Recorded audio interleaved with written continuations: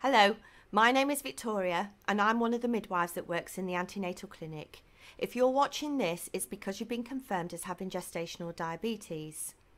Everyone will have been screened for the different reasons, but some people are more prone to developing gestational diabetes than others.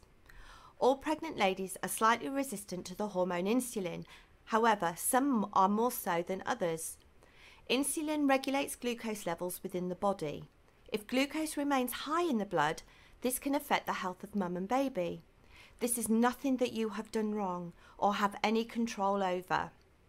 The effects of gestational diabetes on the mother is that potentially you can have a large baby, which will lead to the increased risk of an instrumental delivery or shoulder dystocia. You can also develop polyhydramnios, which is excess fluid around the baby, which could lead to a premature birth. You're at risk of developing preeclampsia, at risk of developing type 2 diabetes in later life, increased risk of developing gestational diabetes in future pregnancies, and a small risk of stillbirth if uncontrolled. For these reasons, we ensure that you have more antenatal clinic appointments. There are also risks to the baby which we have to consider. There's the risk of low blood sugars because your baby has been making extra insulin to cope with the increased demand of glucose. Early feeding of your baby and monitoring of their blood sugars to ensure they are okay is encouraged. We will monitor your baby over a 24-hour period, and this will be performed by doing a heel prick test. We will encourage early feeding, and if you wish to breastfeed, we will encourage you and teach you how to harvest colostrum from 37 weeks at your antenatal appointment. When you have gestational diabetes, you will be seen in the combined clinic.